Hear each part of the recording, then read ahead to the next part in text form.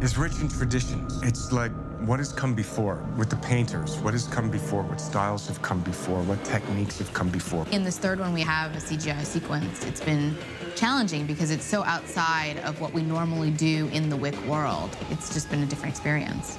We set such higher standards on the first two movies that you always have to kind of one-up it. We got to put things on the edge of what's real and still make it cinematic.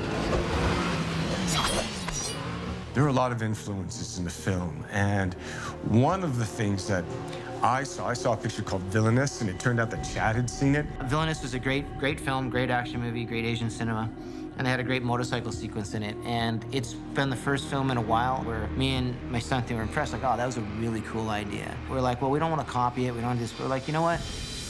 Not only are we going to copy it, we're going to try and figure it out. They came together and they were like, On the first John Wick, we had an extremely limited budget. Most of what we did, practical and long takes, is because we simply couldn't afford a second camera. And at the time, they came from a very limited budget too, and they did something that was fresh. It was new. It was a new way to kind of shoot this bike chase. The first couple times we watched it, me and my stunt team, my VFX team, for the life of us, we couldn't figure out exactly how they did it. So in this obsessive way, we're like, let's just try to figure it out, just for our own sake. And we started trying to figure it out, and we're like, oh, this is what they did. This is really interesting. It was like a puzzle we tried to piece together. It wasn't as simple as we thought it was. It was a lot of work, and it was a lot of creative skill. This is tipping our hat to them. You know, it's like, good job. Good fucking job.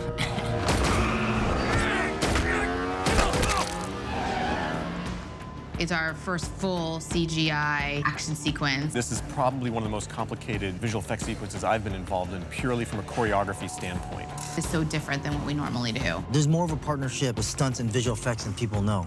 That way you can kind of do more low-budget stuff with using effects. I don't have to use practical effects. So I think that's an important partnership in terms of action filmmaking now. And you can kind of get these kind of amazing shots you couldn't do practically.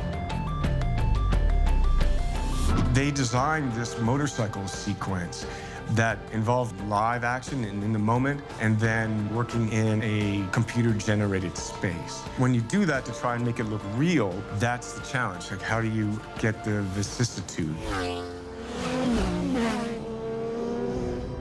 We shot the motorcycle sequence on the Verrazano Bridge. It's this big suspension bridge, and it's multi-levels. And it was really great because you could see New York in the background, and it really made for a great, spectacular setting. Everything we did had to have a visceral reaction to the audience. When we saw that, I thought the concept was awesome. Like, one thing was kind of stationary, and the other two were moving, or two things were stationary, and only one thing was moving. So we're like, well, we can one-up that. We can make everything moving in the frame, so there's not really a cheat. Tonight's craziness is the second half of the motorcycle shinobi fight. This has been something we've been working on for a couple months to try and get this thing right.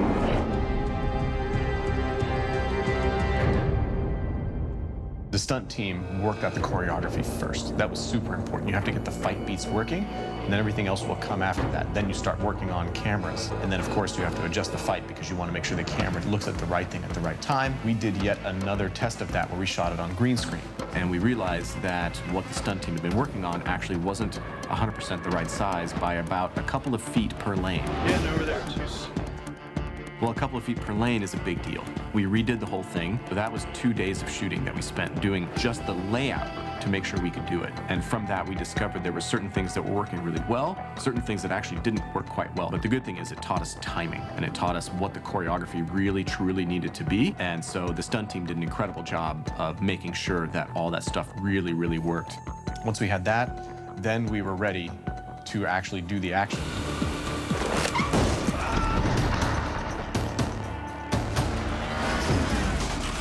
Came up with this concept of having motorcycles that were on these pivots because they wanted to have mobility, and then they wanted to move them in this green room.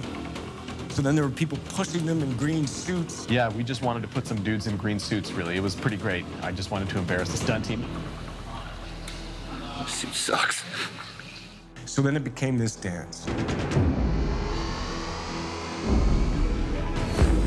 It's like dance choreography. There's movements. There's a language of movement that we have to, you have to play to. The choreography is so interlaced between the guys pushing the bikes, the actual fight choreography, and the camera move. You're on a motorcycle, you're wind machines, but that could move, you know? We could literally have all of the behaviors, and leaning and hitting each other, and choreography, doing the kind of reality, virtual reality, dream action sequence. So it's motorcycles with swords.